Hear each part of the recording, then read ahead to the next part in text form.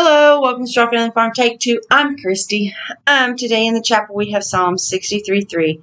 Because your love is better than life, my lips will glorify you. So just trying to keep it positive. It is what it is. Life goes on. Anyway, so today I have a couple of things, and I'm going to try and make it short. If you notice, I did not do a sewing one last week, and I'll explain this week why. But yeah, a lot going on, but not too bad. Does that make sense? It's like, there's a lot going on, but yeah. Okay. Sorry, I had to fix my phone there. Didn't want it going off while we're podcasting. So, all right. Last week I podcast, and it was my birthday, and when I got to work, the girls had gotten me a gift. And it's from Hearth and Harbor. And it's a cute gift. It is not something I would have bought for myself, but it's pretty amazing. So, it was a crochet kit, is what they called it, from Hearth and Harbor. And it had 15, this is just one of them, you'll get to see the others here in a minute, 100-yard skeins. Okay? It also had this cute little Stitch with Love bag. And it had this little kit, which I have a thing I'm working on. So, everything in this kit, there are, I don't know how many, and I have one in with what I'm making, but it's got like 9 of these, and it's got a dozen of the aluminum, it's got little snippers, it's got measuring tape, thread, not thread, needles, the plastic tapestry needles for weaving, and it's got stitch counters that actually go on knitting needles. It's got the tips that go on knitting needles. It's got lockable stitch markers, and then it's got the little slide-on stitch markers, which I was thinking I wanted some of these because they're easy, and they're round, and they clip on. I know that most people use them for knitting, but I really kind of like them for crochet, and I didn't have any. And then this thing had all the little dividers, so I can change this to be whatever I want. Right now it's staying this way. I kind of like the little kit. So, got all of that in this kit. So, they also got me, I guess they didn't, I don't know, I guess they didn't know that it came with a bag. So, oh, excuse me. They also got me this lovely project bag. It's got 2 pockets on the inside. It's got a zip pocket here in the front. It's pretty cool. I like it. Now, when I got this, I was like, ooh, I want to play. Alright, so this yarn is 100% acrylic. Okay.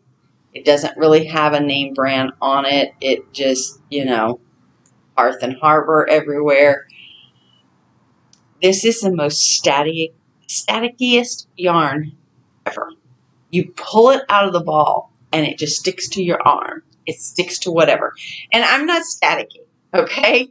Not only do I use fabric softener in the washer, I use it in the dryer because there's some reasons, but we can't have static in this house. So, I got to play it, and I decided that I wanted to make a log cabin style blanket out of it. 100 yards times 15 colors is 1,500 yards. Okay, this is my purple I was working on. I just squished it and pulled all my stuff out. Oh well, it's going to be gone here in a little bit anyway, because it's the color I'm working on. So here's another one of my hooks. They have a good flat part for your thumb, which I like. This section isn't as long as I like, but I'm making it. It's working. Alright, so I decided I was going to do a log cabin. You know me. I just started with a little square and just started drawing. Labeled my colors. I didn't label them. I just didn't want I didn't want berry up against red and that kind of thing. I just didn't want it too much because the berry and the red look very similar, you know. So anyway, for the last week, I have been working on this. And instead of just stopping because I just started with 7 rows and did it till it was square. I literally just did 7 rows, flopped it over, you know. I don't know, maybe a dozen stitches, I think 10, I don't remember. But anyway, I started with this little square right here, and then went to this one, and then up. And you can see I've just gone around and around and around. Well, I decided when I got to the baby blue that it really wasn't big enough for a whole lot. So I've decided to repeat the colors and just use less lines. If it comes out oblong or rectangular, or you know what I mean, because each row you're using more, and so the yarn goes. Of course, each ball went and did the 7 rows, but now that it's getting longer, each ball is not going to do another 7 rows. So this row right here is 1, 2, 3, 4, 5, 6. Well, I guess I got 7 out of the yellow. But anyway, here, let me see, the pink, oh, the black. I know I didn't get 7 rows out of it. 1, 2, 3, 4, it went 5. So it's just going to decrease as it goes, and each side will probably come up a little bit less even. But it just means my center will be off center. But it's making a cute little lap throw. I don't know how big it's going to get. But yeah, I have worked on that from the time I got it, just because it was cool. And I don't, well, you can't see, but do you see it is staticky? It just clings. Cling. To everything. So, yeah. But it's a cute kit, and I'm going to use up as much as I can on it. I've been doing just as far as the yarn will go on the second row, or on the second round. So, who knows? I've been working on that a lot just because I want to get it done.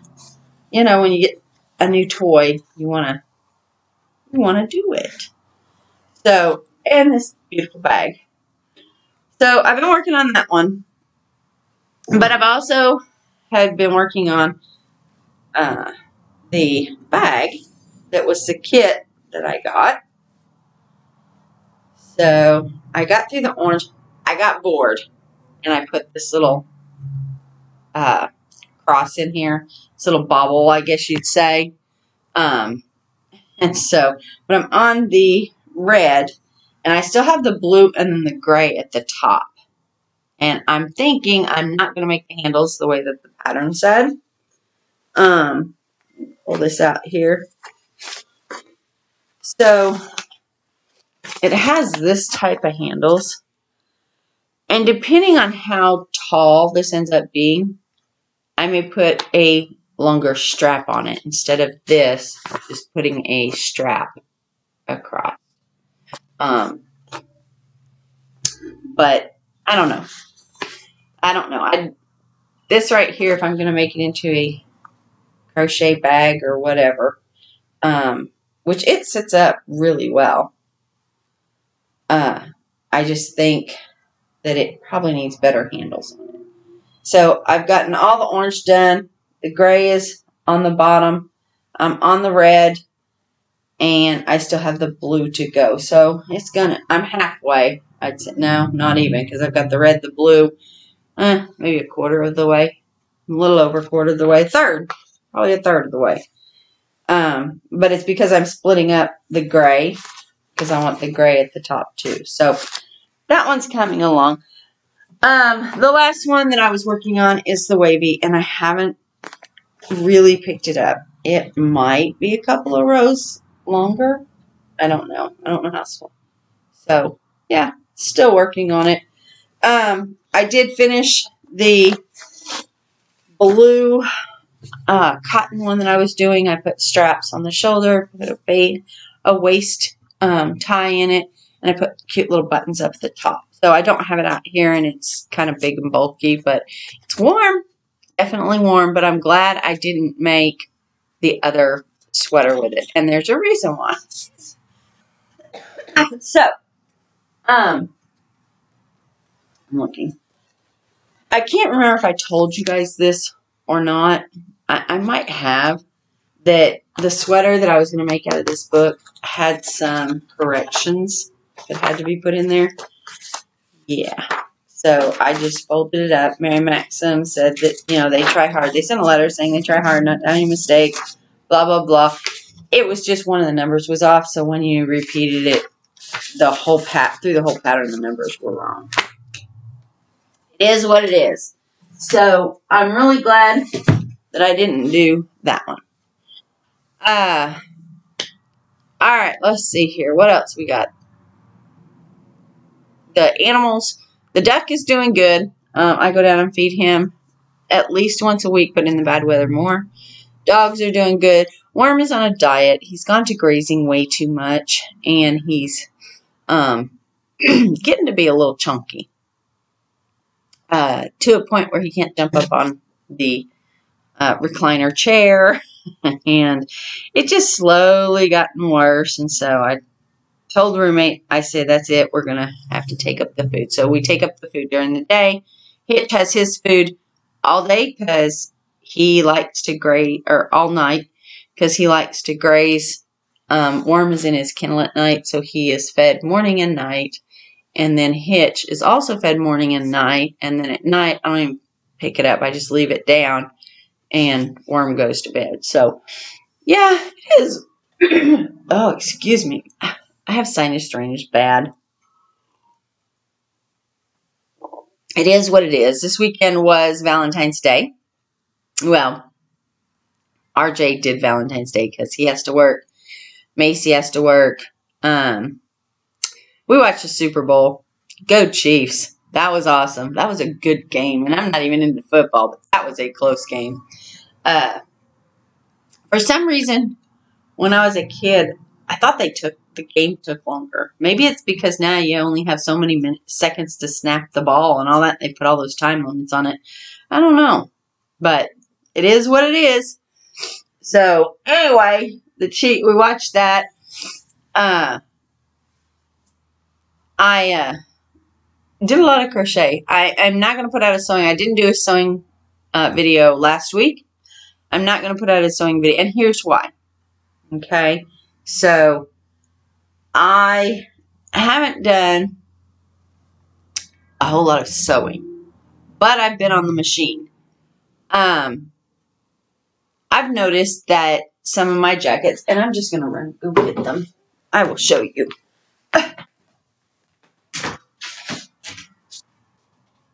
Alright. So, sorry about that. Wasn't really prepared. Wasn't going to talk a whole lot about it, but I am. What I have noticed is when I buy clothes, they don't lay like they do on the mannequin.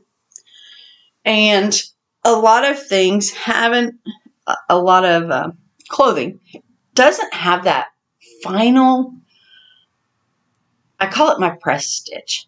Okay, if that makes sense. It is, okay, I'll just say it. See this stitch on the outside right here? This has been pressed into place and stitched, and it is now nice and professional looking. Okay?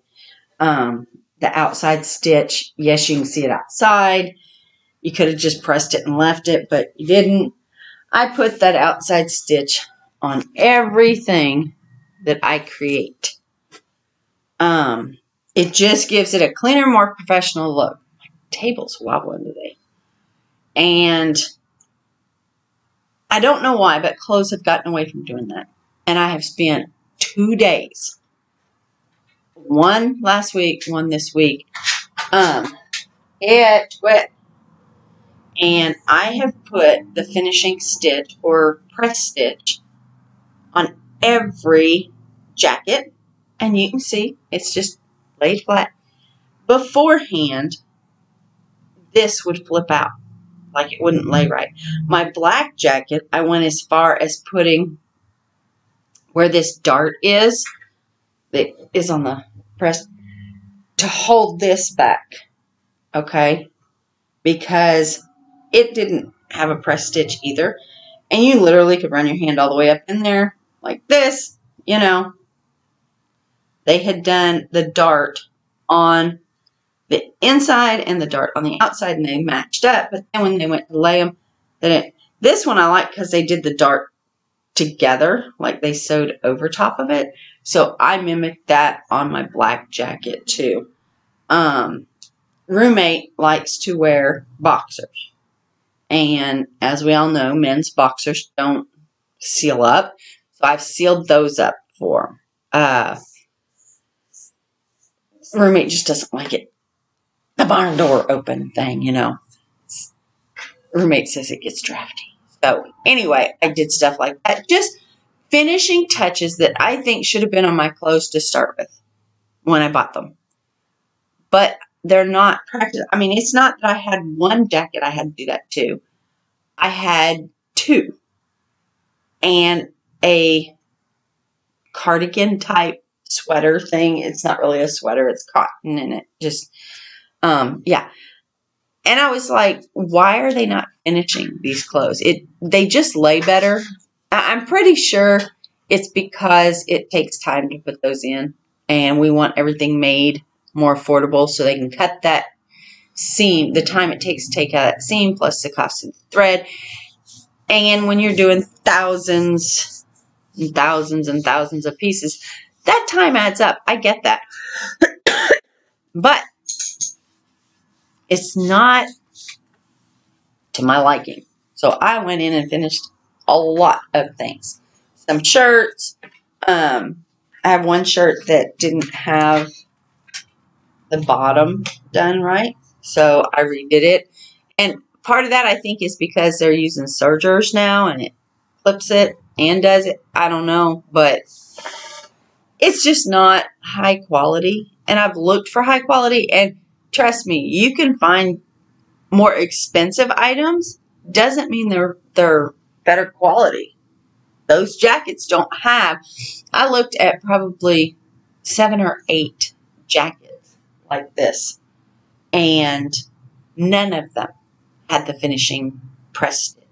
You know, and I call it press stitch because I press it into place, do it, make it look perfect, and then put that final stitch just around everything to hold everything in place. So I spent 2 days revamping my clothes because I want them to look nice and I want them to lay right. So anyway, that's why I didn't put out, that's not much of a sewing video. I had some more mending to do for Roommate and for RJ, and I just puttered, but there was no, I didn't work on the dress, I didn't work on any bags. It was just mending and finishing clothes that I had bought to wear to work. So there is that. Other than that, I don't really think there's a whole lot going on. Like I said, my birthday, I got the cute kit. Loved it. Roommate got me some granola bars and some little thing, you know, there's nothing I need. But yeah, I got a card. I got texts from RJ and Tori. So yeah, it was a good birthday. Didn't have to cook dinner. Went out to eat. So, other than that, everything's been going good. RJ seems a little down, but working on it. I also took the time in the last 2 weeks to get myself in order. I say that just because, you know, our final expenses and final arrangements. I had switched jobs, so my insurance had changed a little bit. I got RJ to where he can take care of everything. He knows my wishes. I think I'm going to write them down just because just taking care of my last arrangements and that, so that I'm not a burden. When I pass away, I don't want my kids to have to deal with a bunch of stuff. So, especially since I have one that's irresponsible and one that's responsible. The one that's responsible, it's all going to fall on him. So, and I don't want that. You know, let him have time to mourn and time to do, and you know, it is what it is. Financially, he'll be fine. He's not going to get rich off my death, but he won't have any bills. My insurance is enough to pay off everything, and then he can, you know, take care of selling what he doesn't need. My car, the trailer, if he wants to. He's had the trailer up for sale, but my insurance is enough to pay everything off so it doesn't leave him with a bunch of debt, because it's almost all tied to the farm. So, yeah. Anything that's tied to the farm pays off, done, and I think he'll be all right. So, yeah. But anyway, I took time to do that, and it's not a conversation you want to have, but make sure you have it. I am only 50-some years old, but it was my birthday, and that got me thinking, you know, what if something was to happen? What if something... Yeah. I took out the insurance a while back, so I needed to figure out if it was enough to cover what we need to cover, what I want done. I'm going to... are you itchy? He's just thumping around. He just... Alright. I think he got hot up on the couch, so he jumped down its hedge. Alright. Nope. Anyway, so it got to be my birthday, and you know, we all are getting older from the time we're born. That's the one thing we all have in common. We're just getting older. So I wanted to make sure all that stuff was taken care of. RJ, of course, it makes him feel uncomfortable, but I made sure that he knew what I needed done. And he's like, okay, Mom, but you're not dying tomorrow. But you're not dying tomorrow. No, but I need to have it straightened out. So he knows that I'm not going to saddle him with a bunch of debt. And I actually included enough to pay off the farm, because it's almost paid off. I think we've got, I don't know, we had a 30-year mortgage, we got less than 10 left. So, yeah, it is what it is. But at least this way, he will own the farm outright. He will own the cars and trucks or trailers or anything that we have in debt right now. He will own that, and it will put back a small little savings for him, so that he still have to work, he'll still have to make his own way, but he won't have the farm and the burdens of that. He just will have to do his everyday expenses. So, yeah, it is what it is. Hopefully one day he'll take it down to, right now we have 2 trucks, 3 trucks, a car, technically his father's car, so that's 5 vehicles, and there's only 3 of us in that household. So hopefully he will take that down a little bit and get the insurance down and all that stuff. So anyway, yeah, I had that talk because it was my birthday. Got all that stuff straightened out, and just been doing that kind of stuff, finishing off clothing, crocheting, and that is about it. So, and I've had the sneezies and the yawning. I don't know what that is. I slept really well last night. But anyway, so I'm going to get off here, and I will talk at y'all later. And again, this week there probably won't be a sewing one. So, sorry to disappoint. I'm still waiting to hear from our drawing winner. And, yeah, hopefully she'll email me. Like it's a knitting and crocheting addiction with Sherry, or by Sherry, or something. It's in the other video. Go check it out. And if it's you, make sure that you email me, which is in the little box below. Thanks. And I will talk to y'all later. Bye.